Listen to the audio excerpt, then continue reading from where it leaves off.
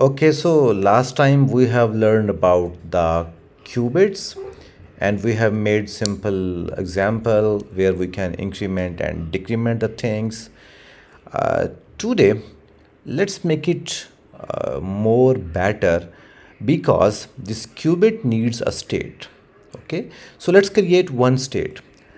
In fact, we can write here any type of state.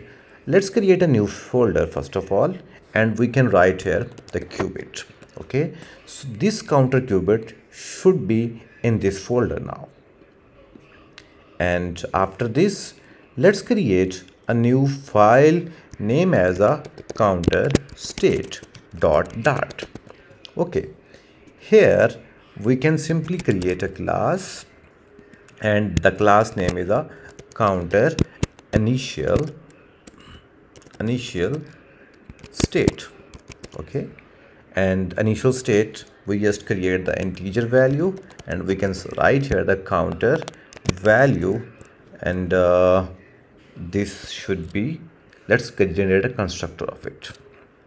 Okay, now let's resolve this issue. First of all, remove this one, and this counter qubit should extend from, let's write here manually, so just call here this one qubit, and I think so the counter qubit.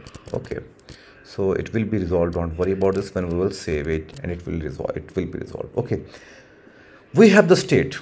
Okay, so there are a lot of states: the pass state, like the API loading state, the error state, like all these are the states on which our application currently residing.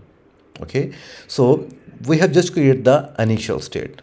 We can write here another state, the class loading state, or all the state that what we will write, we can simply write here. Okay, now in the counter qubit, here we will call the counter initial state. It will throw us an error because super needs a type of counter initial state. We can write here now the counter initial state, and the initial state is, for example, 0 for now because it needs the integer. This emit needs the counter initial state, you know that. So we will simply write here counter initial state, and we can write state dot counter value plus 1.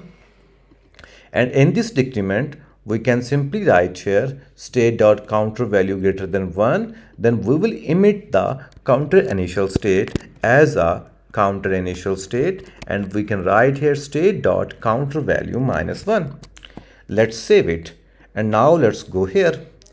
This block builder now doesn't need the integer because it needs a one state. Okay, so we will simply write here counter initial state. Now this state will work as a state dot counter value, so we have to wrap with this, and then we will simply write here state dot counter value.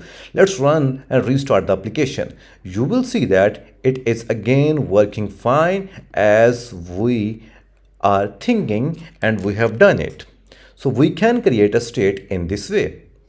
Thank you for watching.